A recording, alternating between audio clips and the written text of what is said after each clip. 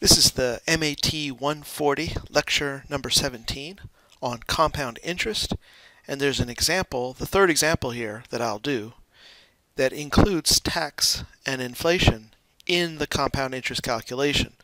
So probably if you're in Math 140, the basics of compound interest are hopefully familiar to you. This third example that I'll do in this video hopefully adds something kind of new and interesting to think about in this familiar context of compound interest. But we'll start with this first question and the second one that you see here, as they provide a kind of warm-up, sort of orient what is it that I'm talking about, and then I'll do a third one that includes taxes and inflation in the calculation. All right, what I'll do here is I'll say that my future amount is based on some principal amount that grows according to some rate R that's divided by some frequency of compounding n raised to a power that is the frequency times the total amount of time. In the formula, when I write it like this, A is the future amount, P is the present amount, also called the principal. That's principal with an AL because it's just like the principal at the school. The first amount of money, so the principal is the first person in the administration at the school, and here we have the first initial starting amount of money is the principal amount. Now when I switch to writing it this way, R is actually always going to be an annual rate, and N is the number of times in a year that you compound. And when I write the formula this way, with this N and R that's divided by N and this T, written this way, then T has to be in years, the R has to be the annual rate, and N has to be the number of times that you compound per year. Okay, so if we have it set up that way, in this particular example, we have an initial $1,000 principal. It's going to grow by 2% a year, but what's happening is it's compounded monthly. And so we're taking the 2% annual rate and dividing into 12 equal parts.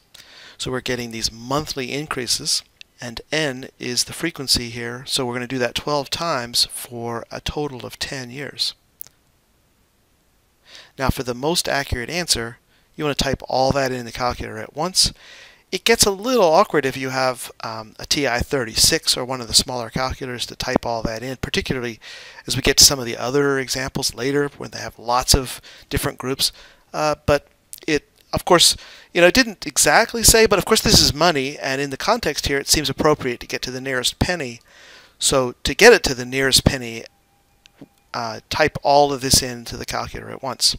Typing that on the calculator that I have here, it'll look like this.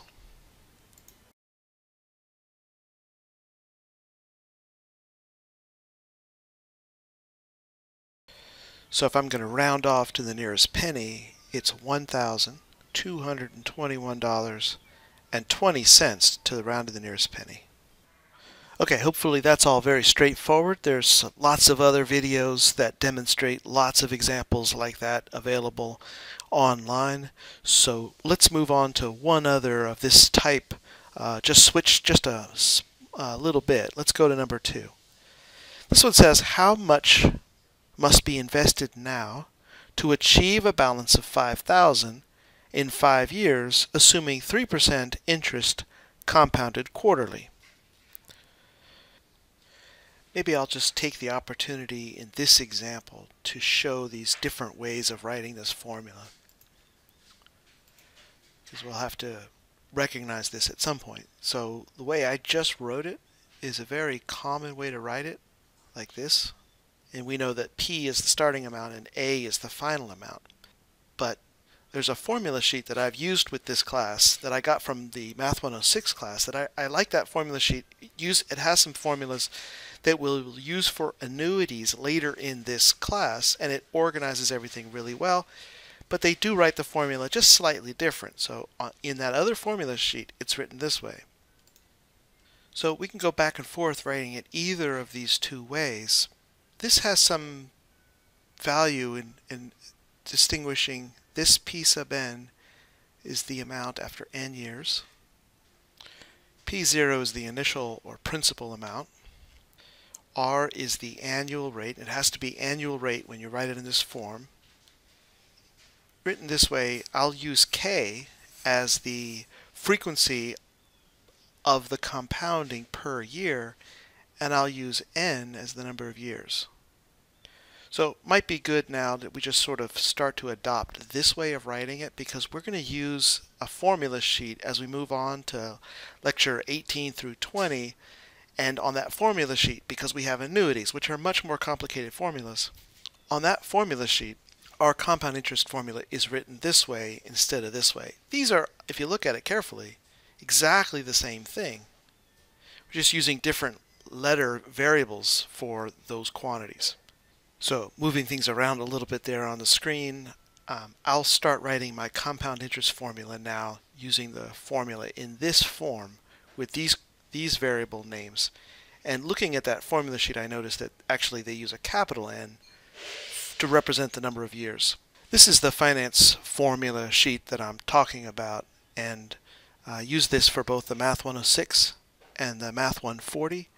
Both of those classes have chapters on finance, and it's because of these formulas on annuities that this is particularly useful. Simple interest is a very simple formula, and compound interest also very simple to deal with mathematically, but the annuity formula gets kind of complicated, and payout annuities and loan formulas, they are harder to memorize, and so the formula sheet's helpful. And on this formula sheet, we've got compound interest written this way, and I know there's another issue that does throw people off a little bit. You notice how the n and the k, the order is different here in this product of these two multiplied together. And of course, when you multiply values, it doesn't matter what order you multiply them, right? So this is the formula that I'm going to be using right now in this next example. That P sub n is the balance in the account after n years. P0 is the starting balance of the account. It's also called the initial deposit or the principal amount. R is the annual interest rate in decimal form, and K is the number of compounding periods in a year. So here we are, number 2. How much must be invested now to achieve a balance of 5,000 in 5 years, assuming 3% interest compounded quarterly? Right, and then there's another point to make about these different frequencies of compounding in a year. A useful table to use is this. You can see that if the compounding frequency is annually, the K that we'll use is 1, that's once a year. Quarterly is 4 times a year. Monthly is 12 times in a year. Weekly is 52 times in a year, and daily, you can use 360 or 365. It hardly ever makes any significant difference in the calculation whether you use 360, 365. It really depends on just your preference. This is a common thing to do. 360, even though we all know first, there's 365 days in a year, even that is not precisely correct, right? Because it's sometimes 366 for leap years. So neither of these is exactly accurate, and 360 is a nice whole round number that represents a sort of standard 30 days in a month and 12 months in a year. 12 times 30, that gives you 360. So 360 is usually what I'll actually use, and it really won't make a significant difference when you're compounding with that frequency, whether you use 360 or 365. Okay. So in this example, with quarterly compounding, that's a K of 4, and the question is, we want to achieve a balance of 5,000 in 5 years in the future. So let's start writing in our numbers here. 5,000, we don't know the starting amount, that's what we're solving for. It is 3% interest, so we need to put it in decimal. The percent sign we have to convert, right, to an actual number. Quarterly is 4 times in a year, 4 times in a year for a period of 5 years.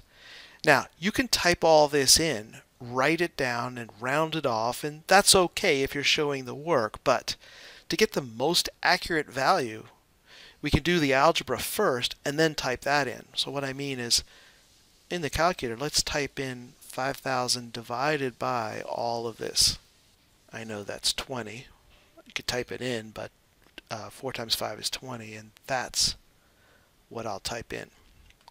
So typing that in, it'll look like this. I want to do 5,000 divide by, now in order to get all that in the denominator, I'll use parentheses, 1 plus 0.03 3 divided by 4 raised to a 20 power.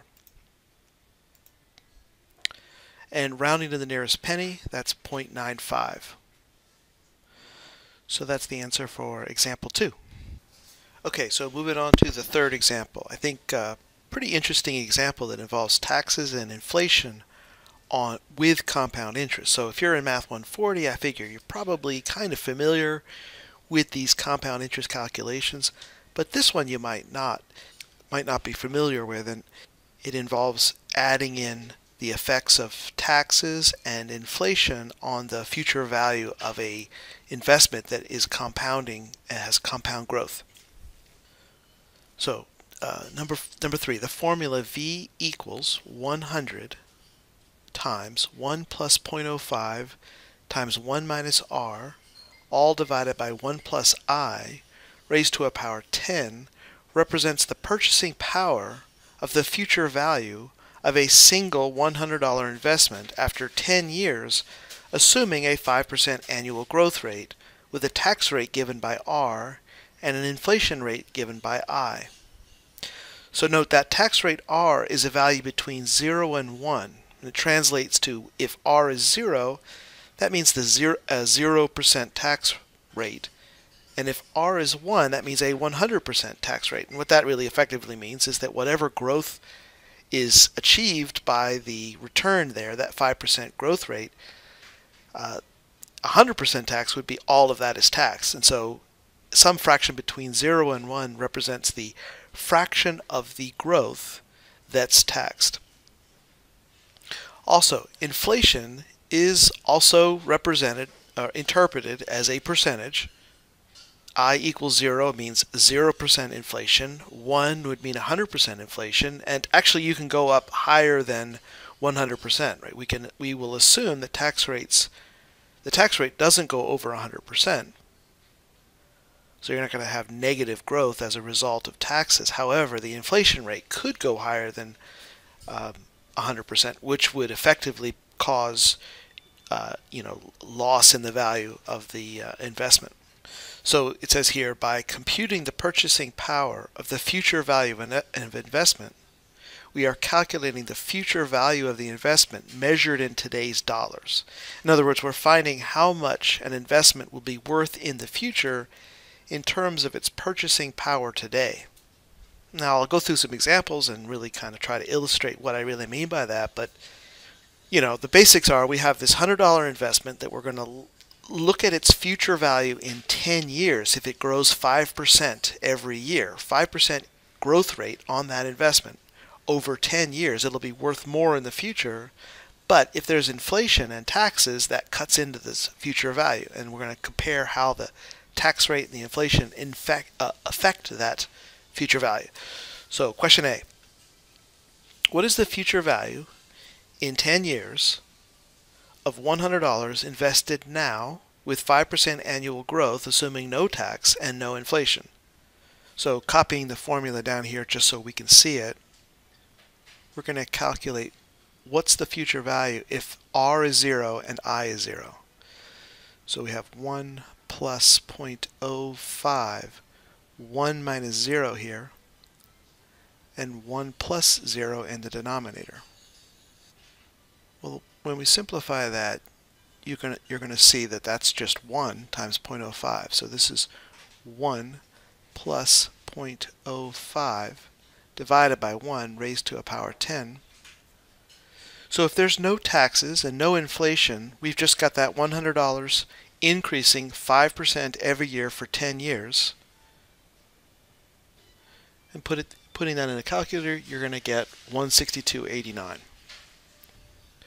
So the way you can interpret that is you could say, well, if you had invested $100 and it was just that one single investment of $100 and it just earns interest at 5%, that's a 5% growth rate annually for 10 years, the value of that investment 10 years from now will be $162.89. That's exactly what the checking account balance would say, or the investment balance would say.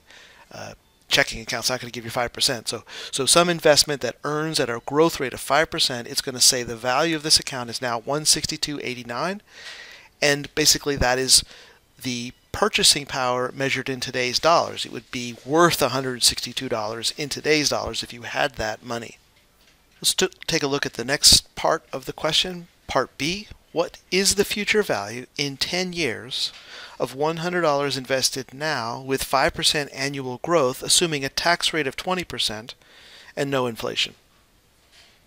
So back to the formula again. The value will be this $100. We've got tax rate of 20%, so we've got 1 plus 0.05, 1 minus 0.20, everything over 1 plus 0 inflation, and an exponent 10 because we're going to invest this for 10 years. So I'm just holding that value constant in these examples. So $100. This is 1 minus 0.20, so that's 0.80. So we have 1 plus 0.05, 0.8. You could interpret that as saying you're going to get 80% of the growth because you have 20% tax rate. You still get the growth that 5% that you get growth from that 5% return, but not all of it. You get 80% of it. You lose 20% each year to taxes. So that's the way in which the tax rate is sort of figuring in. You're taxed on the growth at a rate of 20%. So that's the interpretation of the tax rate. It's the fraction of the growth that is lost to tax. So this is 80% of 0.05. That's going to give me 0.04. So what's happening is that's plus 0.04. So effectively we're getting 4% return actually because of that 20% tax on 5%. So this is $100, 1.04. So effectively 4% growth every year for 10 years. If you type that in, you get $148.02. So the investment balance is $148. 10 years later, you had invested $100 one single time. It grows at a 5% rate, but losing 1% of that due to taxes. You're really growing at 4% rate for 10 years. It will be worth $148.02, and that's its purchasing power in 10 years measured in today's dollars. It would be like having 148 now. But of course it takes 10 years to get there. Okay, so let's move on. And before I get to part C, let's just take our attention to this term that represents the inflation rate. And how does that really work? And then we'll look at an example. So imagine for a moment, suppose that the inflation was 100%, right? Just because that's an easy number to work with, 100% inflation, that would represent I equal to 100. I equal to 1. What would that do in this formula if the inflation was 100% and we had I equal to 1? What would it look like? So just thinking about that as an example, as just to illustrate. Let's leave everything else the same as it was. 5% growth, some tax rate. But if that was I equal to 1, we'd have 2 down here. And what would that do? So by doubling in the denominator here, we're actually dividing this value by 2, and the way you could look at it is that 100% inflation means that prices are going up by 100% each year, and that means effectively the purchasing power of the same quantity of money is cut in half. And so with each year's increase of 100%, so this is an annual inflation rate of 100%, the purchasing power is being cut in half, and it would happen each year for 10 years, and that's why that 2 in the denominator basically cuts the future value of that investment in half with that 100% inflation. So now let's look at part C. What is the future value in 10 years of $100 invested now with 5% annual growth, assuming there's no taxes but an inflation rate at 2%? So here again is my formula for that future value. We've got R equals 0 and I at 2%. Annual inflation means 0.02. So future value is the $100. 1 plus 0.05, and it'll just be 1 minus 0. So we'll just have 1 plus 0.05. In the denominator now we have 1 plus 1.02 for the inflation rate raised to a power 10. Now, you could type it all into the calculator at once, and that's the most accurate value. So actually, we should probably just do that. We're going to get $133.63. So that's a little bit lower than what we just saw in part B, right? In part B, I had $148 with 20% tax, right? 20% tax dropped the value down to 148. Just a 2% inflation drops that value down to 133 from where it had been in part A, right? Part A is sort of the maximum value you could get. If you had no taxes and no inflation, just 5% growth every year, it would be 162. 20% tax brings it down to 148, but switch it to no tax but just 2% inflation and it drops down even further down to 133. So what we're saying really here is that even though the account would technically actually say that $162 that you would have had by 5% growth, even though it's technically says it's $162 value, its purchasing power measured in today's dollars is only 133. So its value has dropped down to $133 of purchasing power measured in today's dollars. It would only buy that $162 that you would actually have technically numerically would have a purchasing power of 133 today. Essentially what I'm saying is that even though it would technically be $162, because prices have gone up, that 162 essentially, because prices have gone up due to inflation, that 162 only has $133 worth of purchasing power. It would only buy what would be worth 133 today. So that's the correct answer, but it might be kind of help illustrate a little bit if we actually do this calculation in the parentheses here and just take a look at that. This is about 1.029 rounding off, right? So this is approximate. But if you just look at that value inside, you could say, well, in other words, it really means that even though you're getting a growth rate of 5%, because of the 2% inflation, effectively the account is really growing at a rate of about 2.9% a year. Okay, we got one more example here. Part D. What's the future value in 10 years? And really by actually saying what's the future value, it's really asking what's the purchasing power of that future value, to be technical. So what's the purchasing power of the future value in 10 years of $100 invested now with 5% annual growth, assuming a 20% tax rate and an inflation rate of 4%. What happens here? This is our formula for calculating the purchasing power of that future value. We had a $100 investment that's going to grow at 5% with 20% tax, and we have 4% inflation over a fixed period of 10 years. So in the numerator, it actually, now of course you could type it all in at once, but there's something kind of illustrative if you look at what's happening here. On the denominator I have 1.04, numerator I have 1.04. So before you type it in, these guys are the same. They're going to cancel. It's equal to 1. And so the purchasing power of that future value is just exactly $100. So it's kind of an interesting thing to think about. So the account is growing at 5%. It's being taxed at 20%, so it's really effectively returning 4% a year, but inflation is exactly 4% a year. And so even if the account technically grows, so even if the account is growing at 5% with 20% tax as we were looking at in Part B, and it's $148 future value, its purchasing power is $148, even though the account would say growing at 4% a year, it would say that it's worth $148.02. Its purchasing power is exactly $100 because of inflation and how prices are going up. That 148 would have a purchasing power of $100 measured in today's dollars.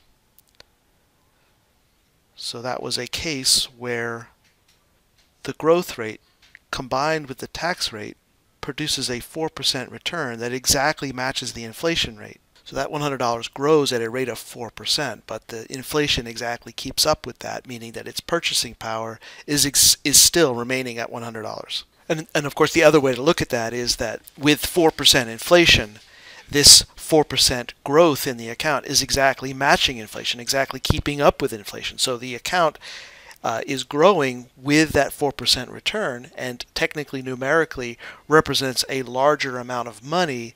The purchasing power isn't changing. It's still worth $100 because prices going up with inflation are higher, and those larger numerical values are still having the same purchasing power with respect to the prices of goods, with respect to the what things cost.